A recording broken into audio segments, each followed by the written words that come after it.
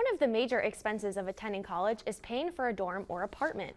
But one Ohio University student has found a way around that cost while helping the environment. Donald Trump and Hillary Clinton pulled out big wins last night in the New York primary. Hear what they have to say about the future of the election.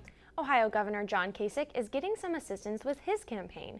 The state released another $2.5 million to the State Highway Patrol.